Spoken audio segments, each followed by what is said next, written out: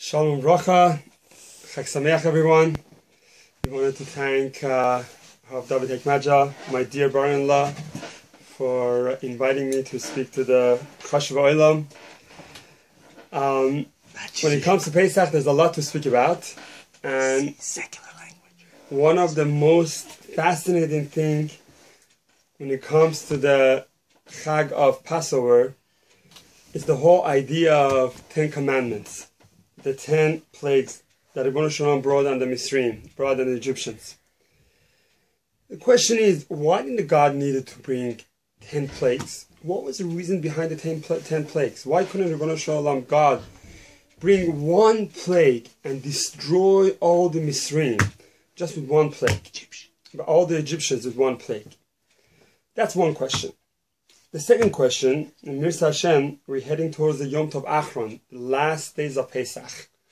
We know very well that the miracles of Kriyas Yamsuf, splitting of the sea, occurred during the Yom Tov of Shavuot Shel Pesach, the 7th day of Pesach.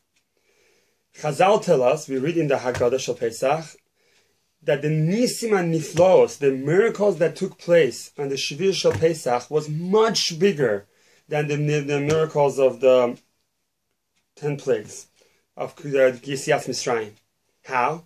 Because it says by the 10 plagues, Espa Elokimhi. It was the finger of HaKadosh Baruch Hu, God's finger. Espa Elokimhi. But it says by the Kriyas Yamsu, by splitting of sea, Ki Yad HaZachazaka. It was a Yad. Ribono Shel Olam split the sea. So what's the comparison from the hand to the finger? Is a 5-fold, 5 times more. So according to every cheshbon, every calculation, we are going to come out that the miracles of Kriyas Yamsuf, splitting of the sea, was 5-fold of the miracles of the 10 plagues. The question is why? Why do we need Kriyas Yamsuf? What is the miracle of Kriyas Yamsuf, the splitting of the sea, all about? Why couldn't God bring about all this miracle all at once with one miracle, and that would take care of all the Egyptians, and Klal Yisrael would come out of the Egypt, and we would have the Kabbalah Torah right afterwards? Like he promised Pharaoh, 3 days we're going to go and be Oved Elokim. We're going to go and worship Ribono Shel Olam, our God, and for 3 days. That should have been it. This should have been one miracle. Make everyone impressed. Kill the Bechor of the Pharaoh and let the Jews out. Why do we need all 10 plagues? That's one question. The second question is, why do we need Kriyas Yamsuf? The splitting of the sea. The splitting of the sea. In order to answer these questions, we have to go back to the much deeper idea, a much deeper understanding of the 10 plagues. Where does the 10 plague come from? Number 10 is a very, very special number in the Torah Tanakh HaKadoshah. Where do we get number 10 from? We are all familiar, in order to have a minyan, we need 10. But it's much deeper than that. Where do we see the number 10? There's a Mishnah in Avos.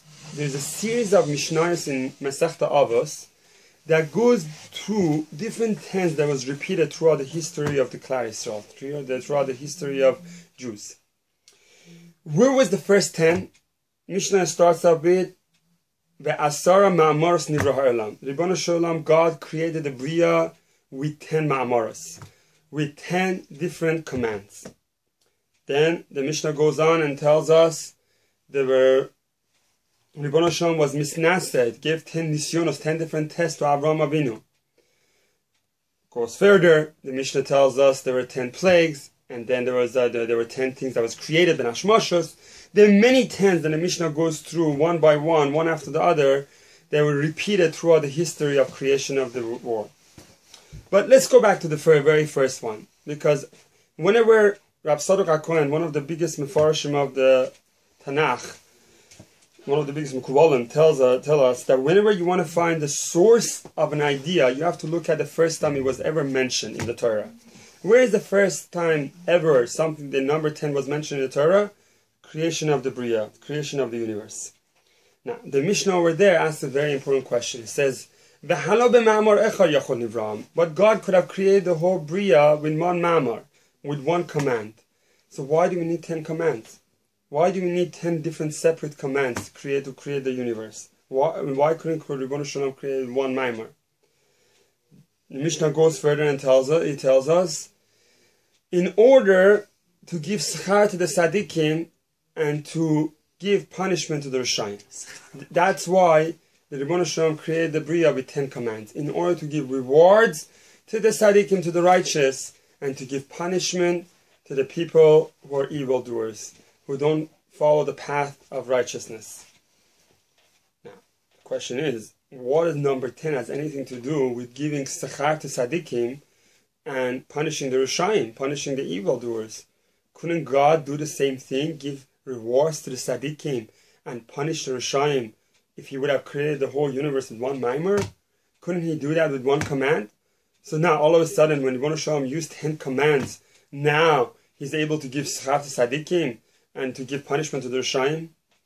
So the Rishonim, the early Mefarshim of the Mishnah, they tell us because of the Chashivus. When Ribono Shel Olam created the Bria with 10 commands, Rabbi Yonah tells us that it gives much more of a Chashivus. When the tzaddik does the mitzvahs of Ribono Shel Olam, gives kiyum to the Bria. It gives existence to the Bria. The Bria that was created with 10 commands has much more chashivus, much more importance. That's why there's more sechar for it. That explains very well why there's more sechar. But from the Mishnah itself, from the context of the Mishnah, it's mashma, that is not a matter of giving more sechar or more punishment. It's a question of giving sechar and punishment, not more or less. Now, that's a much deeper question. One of the early Achronim, one of the other Mefarshim of the Mishnah, they wrote a sefer called Ruach Chaim, Rav Chaim Volozhin. He was one of the Talmud of the Bnei Gaon. He was actually a pioneer of the yeshivas that we have nowadays. The yeshivas that exist nowadays, he started by Rav Chaim Volozhin, the Volozhin yeshiva. Now, Rav Chaim Volozhin, in his Pirush on Mishnah and Avos, Ruach Chaim, he gives us a much deeper insight of this Mishnah and Avos. Rav Chaim Volozhin explains that Ribono Shel Olam could have created the universe with one mimer. You know what's the difference between creating the universe with one command as opposed to 10 commands? What does it mean, one mimer? What the difference between mimer is, one mimer and 10 mimer, is basically the understanding of the olam. That Ribono Shel Olam created the universe, and in Lashon HaKodesh, universe is called olam. Why is the universe called olam? Those people who know Hebrew, the shorish of the word olam is he'elem. He'elem means hastaras panim. Ribono Shel Olam created the universe in order that it should be a hastaras panim. What does hastaras panim means? In order that Ribono Shel Olam should cover himself from his creation. Now, why do we need that? Why do Ribono Shel Olam needs to cover himself up? But he has to hide behind the curtain? That's what the word olam is all about. That's what He'elem is all about. Ha'alama, olam, universe is about Ribono Shel Olam hiding himself from the creation. Ramchal tells us that the reason Ribono Shel Olam created the universe is in order that it should be native to the Bria. He should know that it should do good to the Bria, and it should give hatava, right? In order he should give from his goodness to the creation. Now, Ribono Shel Olam wants that hatava, the tov that he wants to give to every nivra to be complete. How is that hatava is going to be complete? If we earn it, it's much more complete as opposed to if we get it as a gift. Why? Imagine someone comes to you and tells you, I want to give you a gift. I want to give you a gift. Now, you were very happy. Normally, a person is very, very happy. Someone comes and tells you, I'm going to give you a Pesach gift, Passover gift. It's makes a person very excited. Someone loves you. But now, if someone comes and tells you, I'm going to give you $100,000, $200,000, $300,000, and you haven't worked for it, there's a sense of embarrassment. There's a sense of busha.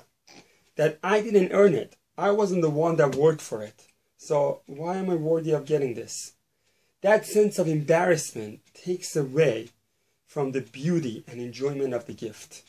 Ribono Shel Olam doesn't want it that it should be any chisaron, anything missing from that hatava that he wants to give to the human being. So what does Ribono Shel Olam do? Ribono Shel Olam makes it that we should earn that hatava. We should be the ones that are earning that goodness. Instead of getting it as a gift, he wants us to earn it. In order that it shouldn't be a nama de kisufa. There should not be an embarrassment involved. But how do we earn it? The only way we are able to earn it is we choose it. It's when we choose the toiv, when we choose the chaim, we choose the toiv, is as if that we earned it. So Ribono Shel Olam has to create two choices. Has to create good and evil. And he has to create Tov and Ra in order for us to choose the Tov. And by us choosing the Tov, it's as if that we are the ones that we are earning it. And then the Hatava is going to be complete. So there has to be a choice. Now, in order for us to have a Bechira, to have a free will, Ribono Shel Olam has to give us that possibility. Now, if Ribono Shel Olam is watching us every single second, it's impossible for us to have Bechira, to have a free will. Because we have to follow Ribono Shel Olam. We know Ribono Shel Olam is watching us. We know Ribono Shel Olam is above us. Imagine that all of us, we have kids. When the first person has children, it's a tremendous lesson in chinuch for educating our children. As the child grows, slowly, maturely, the person has to give himself, give him independence. If the father would micromanage his children every single second, if the child grows to become a teenager, it could backfire. Why? Because the child wants to have his own independence. Obviously, you don't start giving independence to a child who's a 6-year-old, 7-year-old, 8-year-old, but slowly, maturely, you have to let go. And you have to let the child to make his own decisions in order to be able to become adult. That's part of growing up. It's the same thing with Ribono Shel Olam. Ribono Shel Olam wants us to be independent, to have that free choice. The only way it's possible for us to have that free choice is by Ribono Shel Olam taking himself away and letting us be the manager, letting us being the one choosing between the Tov and Ra. That possibility only comes about only if Ribono Shel Olam as Kavyachol hiding himself from the Bria. That's what it means, Hasaras Panim. Hasaras Panim means that Ribono Shel Olam hide himself, and as if to say that Ribono Shel Olam is not there. Of course he's watching us. Ribono Shel Olam is in control. Ribono Shel Olam is a Kol Yachol. It's just like the father to the son. The father is watching his son very carefully, but he let go. Sometimes he as if he overlooks things in order for the child to have a bechira, in order for a child to have that free choice. That's the idea of bechira. That's the idea of ha'alama. That's the idea of creating the bria with the he'elem, with hastaras panim. That's what the universe is. In the Lashon HaKodesh, again, olam means ha'alama. It means hastaras panim. It means Ribono Shel Olam covering himself from the bria. That's why Ribono Shel Olam did not create the universe with one command. That's why Ribono Shel Olam did not create the universe with one mimer. Because if Ribono Shel Olam would have created the creation with 10 mimer, with one mimer, Kavyachol, it would have been such a close relationship to the creation that we would not have that bechira anymore. That's why there has to be a multitude of commands. There has to be more than one mimer. Now, why is it 10 and not number 2? So, Mekubalim tell us because the number has to have that possibility of going back to 1. It has to be a multitude. It has to be more than 1. But it can't be 2, it can't be 3, it can't be 4. It has to be number 10. Because number 10, even though it has the multitude in it, even though it's a multitude of numbers, but at the same time, it brings a unity. It could bring it back to number 1. The mispar katan, which means the lower numerical value of the yud is 1. That from 10 we go to 1. It's the law achdut. That's why asara creates a minyan. It's one body. It's not 10 different individuals. Now there's all one body that is right to have the Shekhinah to be shared. That's why Ribono Shel Olam created Bria with more than one mimer, with 2 mamor, with more than one mimer, but at the same time it's exactly 10 because he has the power to bring it back to 1 through the koyach of bechira of the human being. That's why the creation came about with 10 mamor. Now, all of these number 10s in the Mishnah and Avos that are related to each other. All the number 10, it goes back to the number 10 of creation of the universe. So the reason we have Asara Makot, the reason we have the 10 Makot, and Ribono Shel Olam brought 10 Makot on Misraim, it has to do with number 10 of creation of the Bria. Now, why? Why does it have to do with each other? Because when Ribono Shel Olam brought about the 10 Makos, the 10 plates on Misraim, what Ribono Shel Olam was doing was, he was taking away that hastaras panim, those curtains that was between him and the creation. every mimer, every command, it brought another level of the Hastaras Panim in the Bria. Now, every Makkah, every plague that was brought in Misraim, in Egypt, took away another level, another curtain of Hastaras Panim. HaKadosh Baruch Hu revealed himself more and more throughout the 10 plagues of Misraim. Every plague was brought about another revelation, another hashbah, another way of reaching out to another clarity to Ribono Shel Olam. So Klal Yisrael were able to see that. That's what Chazal say. With every Makkah, with every plague that Ribono Shel Olam brought in Egypt, there was more of a clarity for Klal Yisrael. There was a refuah. It healed Klal Yisrael. It was the refuah for Klal Yisrael, because Klal Yisrael were able to get to know Ribono Shel Olam more and more. We're able to see the hand of Ribono Shel Olam in the Bria more and more. And Chazal tell us in a deeper understanding, really, if you look at it, what was the last Makkah? Was Makkah's Bechoros. What was the first Maimar? Chazal tell us, Bereshit bara Elokim et hashamayim et haaretz. The first Mamor, the first command that Ribono Shel Olam created the Bria was Bereshit bara Elokim et hashamayim et haaretz. Now, what does the word Bereshit stands for? If you look at the Rashi on the Chumash, Rashi tells us Bereshit stands for Bishvil Yisrael Shenikra Reshit, because of Klal Yisrael who are called Reshit. Beni Bechori Yisrael, Klal Yisrael are called Bechor of HaKadosh Baruch Hu. Ribono Shel Olam created the Bria Bereshit Bishvil Yisrael, because of Klal Yisrael who are called Reshit, who are called Bechor. Because Klal Yisrael, they are the Bechor of Ribono Shel Olam. Klal Yisrael are the firstborn of Ribono Shel Olam. When Ribono Shel Olam killed the Bechor of Misraim, the climax of Yetziat Misraim, which is Pesach al Bata Avotenu, Pesach al Bata Avotenu, HaKadosh Baruch Hu skipped the house of our fathers, and he didn't kill the Bechor of Klal Yisrael, and he killed the Bechor of the Egyptians. Ribono Shel Olam was megale that the Bechor of Klal Yisrael is Bechor of himself, is the firstborn of Ribono Shel Olam. And Klal Yisrael is the firstborn of Ribono Shel Olam. That's the climax of the Yetziat Misraim. That's not the end of Yetziat Misraim, but that's the climax of Yetziat Misraim. By Makkah's Bechor, Klal Yisrael left Yetziat Misraim. That was the Gilui of Bereshit bara Elokim et hashamayim et Yetziat Misraim, of leaving Egypt. What's the second mimer? Vayhi Or. Ribono Shel Olam brought about the Or. What's the ninth Makkah? Makkah's Choshech. There was a Choshech from Egyptians, but don't make mistakes. There was only a Choshech, was a darkness for the Egyptians. There was a light for Klal Yisrael. That was a refuah for Klal Yisrael. That's Choshech of Misraim. Choshech of Misraim revealed the light of the creation of the Bria, Vayhi Or. And so on and so forth. You can correspond every single one of the plagues in Egypt to one of the Mamorot, one of the commands that Ribono Shel Olam brought about the creation. Now, that makes sense very well. Now we can understand why Ribono Shel Olam brought about Dafka exactly 10 plagues, 10 Makkot, and not one Makkah. Why Ribono Shel Olam didn't only use one Makkah to bring about Klal Yisrael out? Because the whole idea is to take away all those curtains that created darkness in the Bria, in the beginning of the creation, to get Klal Yisrael ready for the Kabbalat Torah. Now, it doesn't end there. Really, the Yetziat Misraim does not finish, leaving Egypt does not finish until Kriyat Yam Suf. Pesach doesn't finish until Kriyat Yam Suf, until Shevisha Pesach. Kriyat Yam Suf is embedded in part of Yetziat Misraim, is the end of Yetziat Misraim. Now, why Kriyat Yam Suf is the end of Yetziat Misraim? Why Kriyat Yam Suf, the miracle of Kriyat Yam Suf, was much bigger?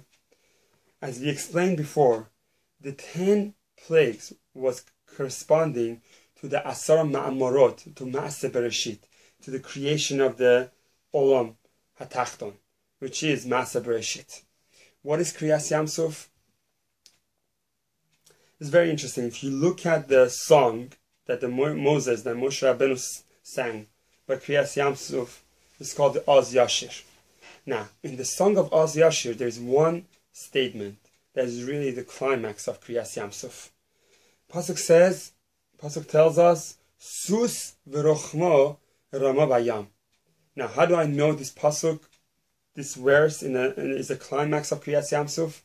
Because we see when Miriam also afterwards composed a similar song. That's the pasuk that is repeated by Shiras Miriam. Again, there's a song that Moshe Rabbeinu sang with the man, that's the Oz Yashir, and there's a song called Shiras Miriam that Miriam sang with the Neviah, right? Miriam and Neviah, the sister of Moshe Rabbeinu, sang with all the Nashim. But this pasuk is repeated. Sus v'rochmo rama bayam. What does that mean? Sus v'rochmo rama bayam. Sus and a roichev. The horse and a roichev. Who is a roichev? The person who is riding the horse. The person who is control of the horse, who is riding the horse. Rama bayam. They were floating on the water. They were drowning in the water. Now, what does that represent?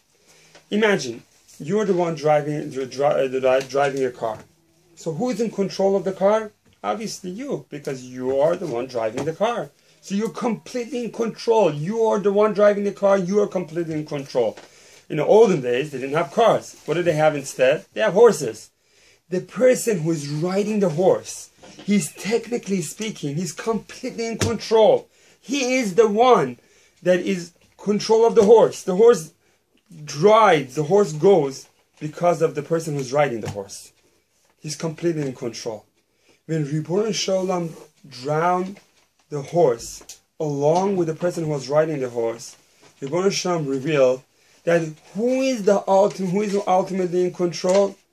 Not the one who is riding the horse, but who? By HaKadosh Baruch Hu is the one in control. That sus v'rochmo rama bayam. That's a gilui of what?